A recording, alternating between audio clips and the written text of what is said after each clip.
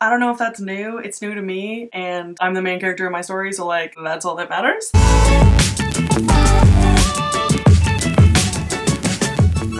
Hello! So today we're gonna be doing a makeup look with only clean beauty. Now clean beauty can kind of be tricky because there's no official set of rules that constitutes a makeup product that's clean. Let me hit you with some knowledge. There is essentially no regulation on ingredients that can go in cosmetic products in the US. Please don't have a heart attack. That's obviously super concerning because your skin is an organ. Your skin is actually the largest organ, science. And so it absorbs whatever you're putting on it. It's really important that you are aware of the ingredients that are in the products that you're putting on your skin on a daily basis. Lack of regulation or laws also means that companies can market themselves as clean or green and have nothing to show for it, which is really sad because to the average person, they don't know the difference and they think that they're buying clean when they're not. Let's first define clean beauty. For me personally, this means non-toxic products that are usually formulated without parabens, phthalates, sulfates, silicones, or synthetic fragrances. Try to say that 10 times fast. I also care about how it scores on the EWG. If you don't know, the EWG, that acronym stands for the Environmental Working Group, and they are essentially a non-profit organization that provides research on toxic ingredients in household products. That's a really good resource if you want more information on ingredients that could be harmful to your health that are in some of the things that you use on a daily basis. It's always good to be educated about what you're putting in your body. I feel like I'm really preaching clean beauty when I don't always use all clean beauty products. And I want to disclose that this doesn't mean that I only use non-GMO organic makeup. No, I still use makeup that probably has chemicals in it that I don't want to be putting on my body, but for me, I think it's all about exposure, and if I'm more often than not exposing myself to cleaner ingredients, I can sleep fine at night. So all of the products that I'm using today scored low on the EWG. It's like a scale. They all scored below 5, which means fair, and none of them had super harmful ingredients. There was one product that had a bit of fragrance, and so that scores really high because it can cause irritation. And for some of the products that had limited data, I just ran my own reports on the ingredients, and none of them had toxic ingredients that raised any red flags. Oh my god, I'm done blabbing. Let's get into the makeup already. Don't forget to like this video and subscribe.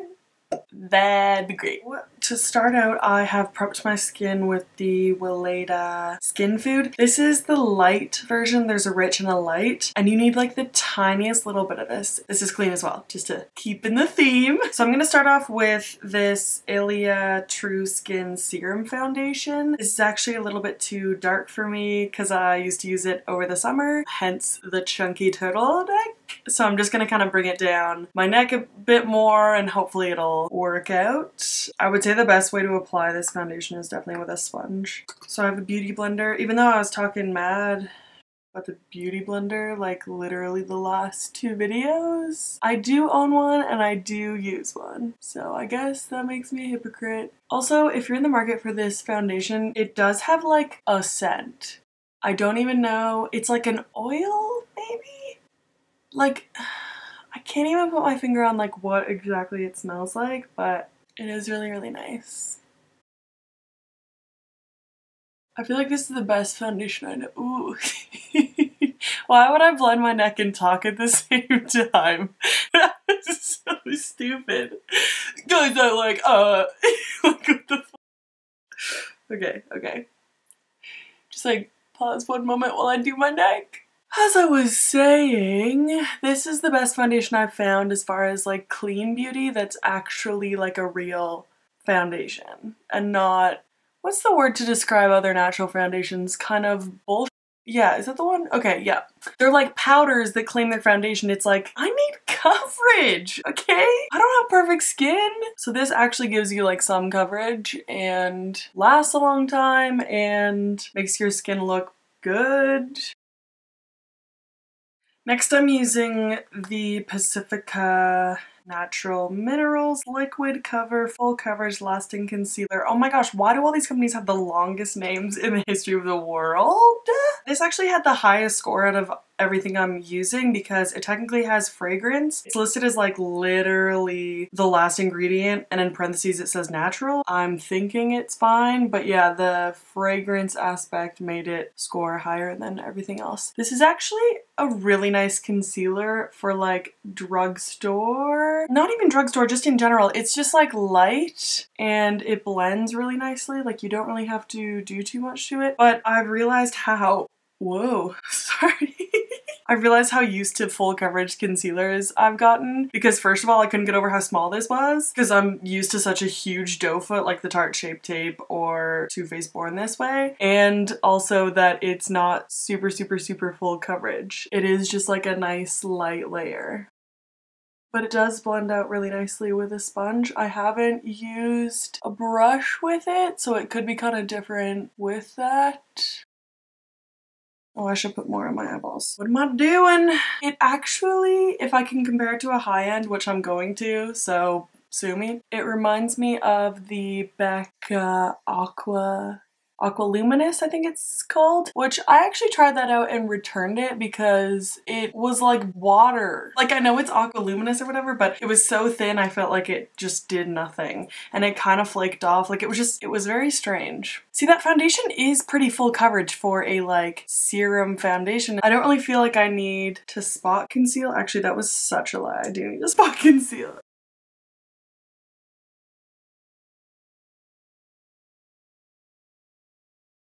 Cool. Next I'm using a little tiny bit of this RMS Beauty contour bronze. This is kind of too dark for me, but we're just gonna use like a little bit and blend it out really well.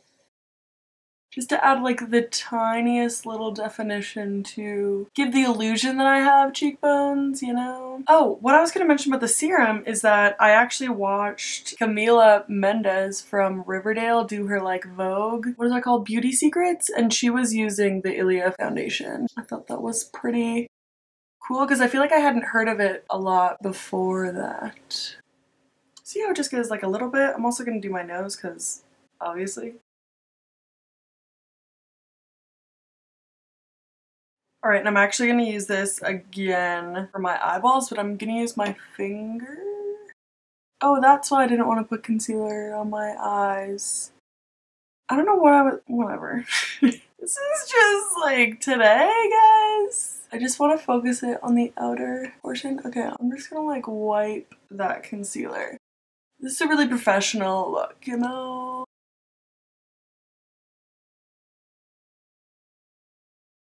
That looks a little scary. Let me use this brush again and just blend that out a little bit. It's hard because it's cream, so like you just have to be patient.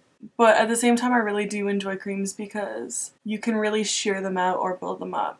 I guess I'm trying to say with creams that they can just look like your eyelid is naturally defined. I need to clean up this a lot. Oh my god. This is looking a little ratchet.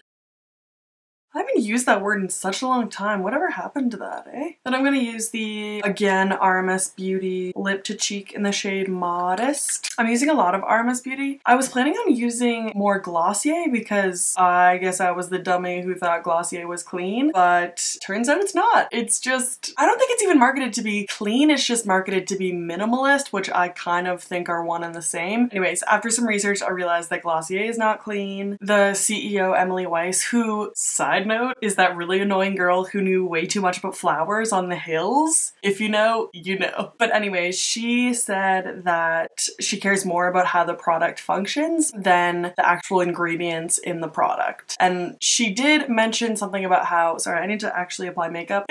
Multitasking. She just mentioned that just because a product has chemicals in it doesn't mean it's bad, which I agree with, but I just thought that was strange that Glossier seems to be super minimalist, but it's actually not like a clean brand. Just something to think about. This is kind of like, I feel like for fall colors, I like to go a little bit darker with my blush. This is a bit light for me right now. It is like a really flattering shade, I think. And I really like the kind of flushed look that it gives your cheeks.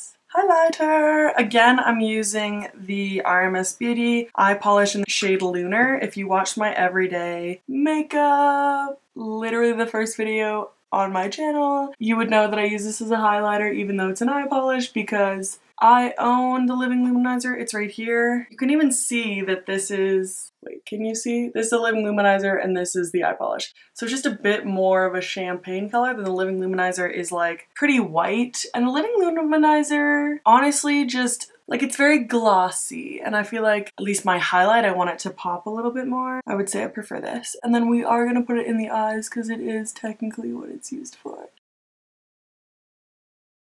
This will crease kind of regardless. I do set it with a little bit of powder, but it's kind of the nature of the beast. To set my face, I'm using the Cover FX Perfect Setting Powder. This is technically considered clean on the Sephora website. I know they don't have the strictest standards, but I'm gonna count it. It's free of a lot of stuff, especially with powder. Usually there's talc in powder, and talc can sometimes be contaminated with asbestos, which can lead to like a slew of cancers and diseases. Like if it's inhaled, you can get lung cancer. Anyways, bad stuff. You gotta watch out for that. I would say most companies probably source it well to avoid that, but you can kind of never be sure, which is just a little scary, you know? It's scary to think that to save money, a company can just do whatever they want with no consequences. I'm just using like the lightest amount of powder because I do really like the dewy finish of this foundation, so I don't want to take away too much of that. So like I said, I'm just gonna use like literally the smallest amount of powder over top to keep that eye stuff from sliding around too much. So for my eyebrows today, I'm using the Pixi Natural Brow Duo. The jury's still out on whether Pixi is clean because it's marketed, obviously, look at the color. Ooh, it's like green. And they use a lot of words like botanicals and natural, but it was kind of unclear if they actually use natural ingredients. It was kind of hard to find information on the brand other than to give you a natural look easily. Like they have a lot of duo products or products that help you get ready faster. It kind of just seemed like greenwashing, which greenwashing is when the company kind of markets themselves as green or ethical, but they're actually not. But when I did run the report, none of these ingredients raised any red flags, so I'm fine with this. There's no toxic ingredients, just to give some backstory.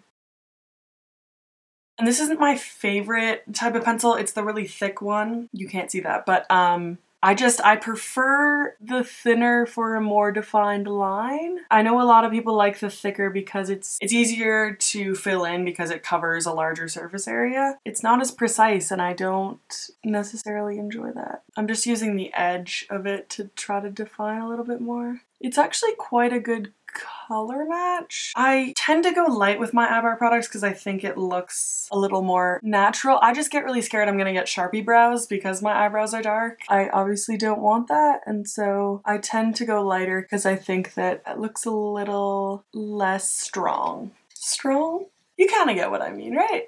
And as always, I'm brushing through my brows with a little eyeshadow brush to make them look a little bit more feathered and kind of blend. It's mostly to make sure there's no harsh lines because obviously you've drawn with the pencil. And then we're using the brow gel that's in this. This is actually pretty good brow gel. It does harden.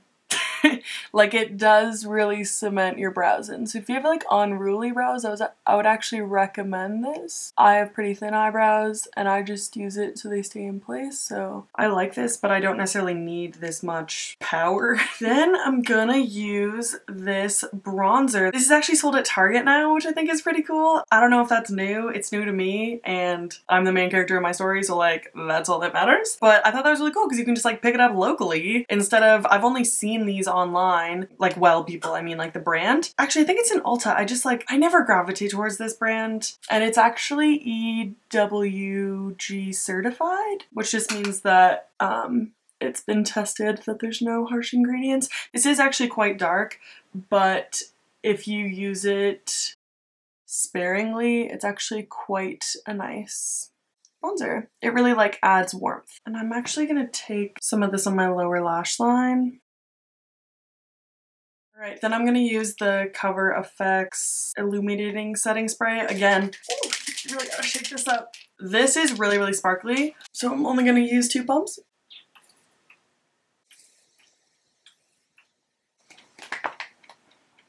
I have to say, Cover FX has some of the most satisfying sprays. Like, can you see this? Whew. It really does a good job of dispersing the product, and I really like them. And I like the glow that this gives, because this is definitely a glowy lip. For the lip, I wasn't sure if I wanted to use this Burt's Bees Crayon or the Burt's Bees Tinted Lip Balm. They're kind of darker than I wanted to go, because obviously this is like a pretty neutral look, so I'm just gonna put some on the back of my hand and like dab it on. Just for some color, but like nothing crazy. Because this color's almost like red, and I feel like that would look cheap. It would look like I was an 8-year-old who got into my mother's makeup and of course went for the brightest shade of pink I could find, you know?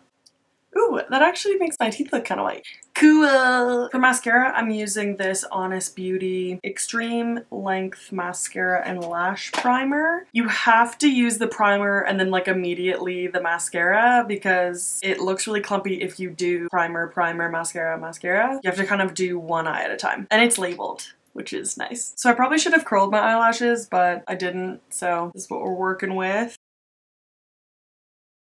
And it's like an optical illusion, it's like this side.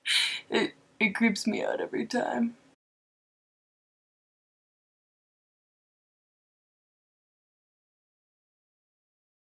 See the lift that gives? Like, damn.